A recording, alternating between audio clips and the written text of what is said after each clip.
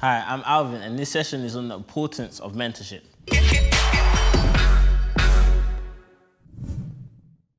So I'm going to ask you a few questions. I want you to get a notebook, paper, pen, pause it after I ask the question so you can think, but do whatever you need to do to really get into this session. So first question, who do you have a great relationship with? How do they make you feel? Do they challenge you? Do they encourage you? Do they champion you when you're not around? So hopefully you have 1 to 2 people in your head that you have a quality relationship with, and now it's time to dig a little deeper and try to understand what qualities make these relationships so valuable. So I think you have about 10 to 20 seconds to list the qualities that actually make it valuable. Go.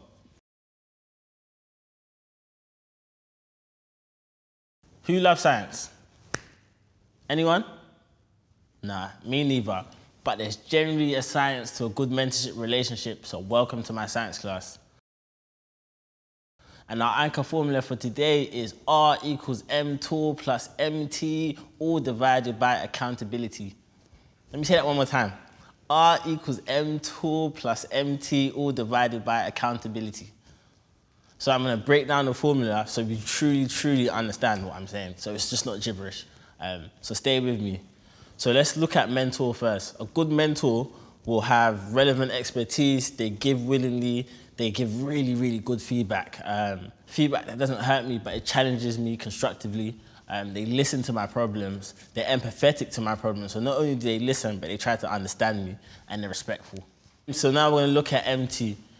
A good mentee will have initiative, there'll be a doer, there'll be clear expectations. You'll know what you want from the beginning, and you're gonna work actively to get it. You're always going to be honest. No lying in this relationship, because that just means there's no accountability. You're going to embrace challenge. Your mentor isn't going to have the same limits that you'll have for yourself. They're going to push you to your uncomfortable, and you're just going to have to embrace it. And you've got to be respectful. Be on time, be there, be present every single time. And then all divided by accountability. So mutual accountability is the bedrock of mentorship. You must check in often. You got to measure the progress, and you got to share your observations. Is it working? And when it isn't, tell them. So there's multiple forms of mentorship, including but not limited to peer mentorship. So that might be someone, you and your friend, you guys can mentor each other. There's traditional mentorship, me and my boss. There's reverse mentorship, me mentoring my boss. And there's group mentoring, where a group of you come together to share learnings and to coach each other. But the differences are slight and are still reliant on our anchor formula. So today we're going to focus on traditional mentorship. Really simple stuff. So traditional mentorship has time frames, clear objectives, it's vertically aligned, so your mentor probably will be more senior than you in a career you want to get into. But what's really interesting is that you're in charge.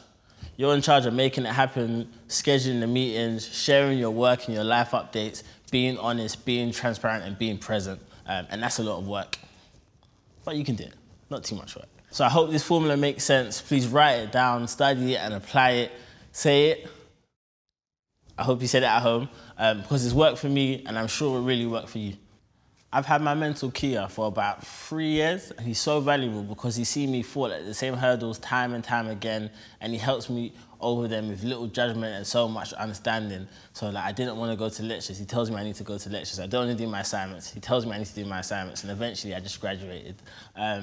And I think that was largely due to him. And I think the qualities that make our relationship so fruitful are his empathy and his clear communication. He helps me understand why I need to go to the lectures, why I need to do the assignments. Earlier today, we caught up with Tinie to have a conversation on mentorship. Today, we're looking at the importance of mentorship. So first question, proper simple, do you have a mentor? And if so, how did you get him or her? Yeah, I wouldn't say that there's anyone officially that's like my main mentor, but in terms of basically anyone that's older than me, that kind of has experience, whether they're successful or not, is kind of my mentor. That I choose to be around, not just a random person on the street, but all of the people that are older than me, and it's kind of been like that. Like, I think mentors are very important, but I would say, coming from the environment that I came from, anyone who's older than me. So whether it be my manager, whether it be my engineer, whether it be my mum, whether it be like another artist, you know, like I would always just try my best. And in my mind, even if they didn't think they were mentoring me, I would take mentorship from them with every conversation. So I'd be asking them the right questions and all them kind of things. Just that, like, always being open to learn, because you never... Yeah, that's it. You got it in a nutshell. Just always being open to learn. And obviously now I'm in a position where I mentor people. So some of those people you might know, like a Jeremiah Emmanuel. It was actually mad because when I was driving here, I was driving through Camberwell New Road, yeah. And I saw a big billboard of his face. I've seen that. You've seen it, yeah? Big up Jeremiah. Big up Jeremiah. I was just like, life is mad, bro. Life is crazy. Like, and that guy is just flying and he'll continue to fly. But yeah, now I try my best to be a mentor for as many like young people as I can. And obviously he is one of those people. But yeah, at the time, I wouldn't say there was anyone officially, but just everyone older than me, basically. Yeah. And then around mentorship, do you think vulnerability is important? So around the people that you're trying to like learn from, do you think it was important for you to be vulnerable to them? And the people you're mentoring now, like, are they vulnerable to you? Do you create that space for them? That's a great question. Someone said, you know, like the teacher was once a student at the beginning, yeah? And so in my mind, that always means you had to be vulnerable at one stage. Yeah. Do you get what I mean? Like, every expert, they weren't always an expert. Every professional, there was a time where they were a beginner or they were a novice. And so I've never had, maybe like on the outside world, maybe, but within my close circle and stuff, and you can ask them all, like in terms of like seeking information and knowledge, like I've never had an ego. Like I've always been the most open, vulnerable, like maybe even too much to a fault even, do you get what I mean? But I've been so keen on learning and I've accepted that I didn't know everything, do you get what I mean? And no one knows everything. That yeah, I've been very, very vulnerable in me trying to attain information and to further develop myself. For sure, because you need to get what you can when you can. Yeah. And what's the best advice that you think you've been given by, I guess, someone that you consider a mentor? Again, like J-Lo, that's what I'm saying. I met her like a couple times, but then like Jennifer Lopez. Yeah, but then the one time, me and my manager went to her house just to talk about like a record and stuff like that. And then that's what I'm saying. Like she's not my mentor, but at the time, I could ask her a million different things. So I asked her what you asked me. And I was like, what's the best bit of advice that anyone's ever given you? And then she told me a story of when, you know, the Diddy and J-Lo days and all them kind of things. And the two things that she said is that she made a record and that basically she loved the record so much and then everyone else came in and they didn't like the song.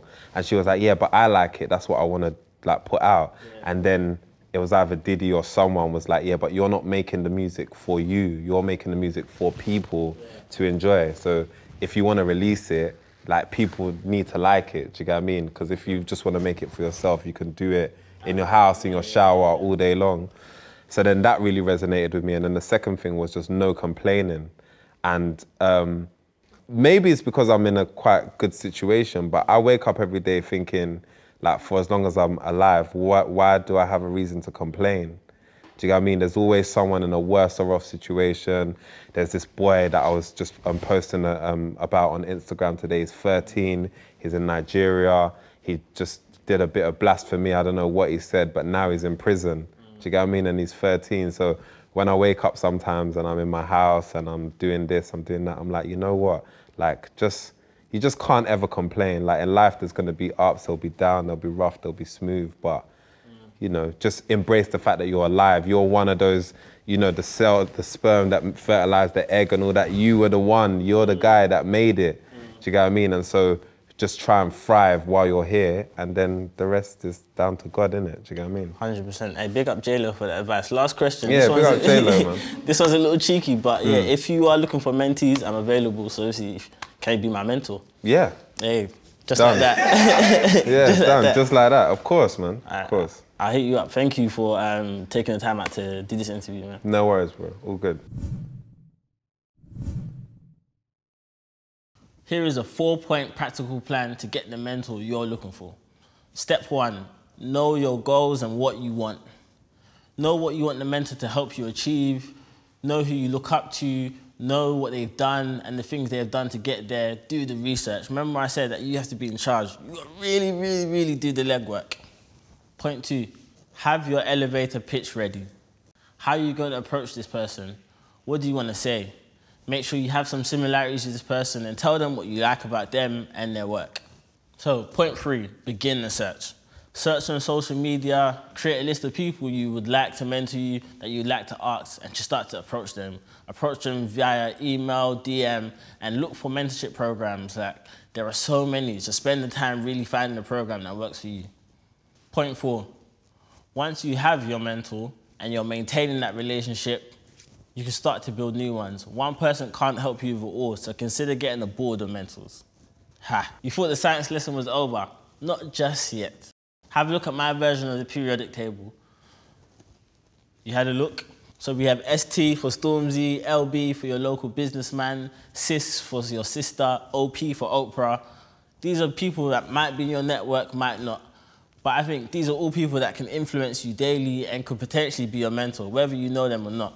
So what I need you to do for me is just fill out the rest. Fill out the rest with the people that influence you on a day-to-day. It might be your postman, it might be the businessman, it might be Stormzy. Stormzy does it for me, but might not do it for you. So cross out whatever you need to do, print this out, fill it out, because I think it would be super useful. Have a look at this slide. Here are all the main stages, the short sets, and the booths that you could go to. So check out the website, apprenticenation.co.uk. Also, you should look at the personal branding short set and how to set yourself up for success short set. Those ones are ones that I'd recommend. Lastly, if you want the opportunity to actually get a mentor from Apprentice Nation, then I think do as many main stages, short sets as possible, because one of the rewards is share your story. In share your story, you get to spend time with a big business CEO or a leader. So yeah, I've been Alvin, and I hope you've learned the importance of having a mentor and some practical steps of how to get one. Thank you.